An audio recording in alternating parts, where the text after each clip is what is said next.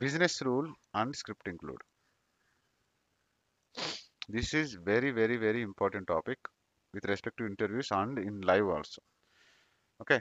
Now, based on your understanding, tell me what are the differences between script include and business rules? Server and client.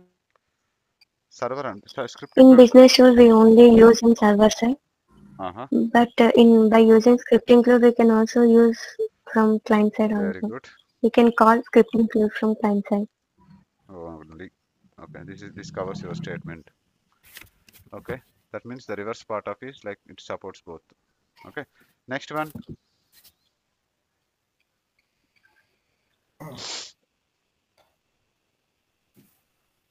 In business rule, we can update, insert, update, and query.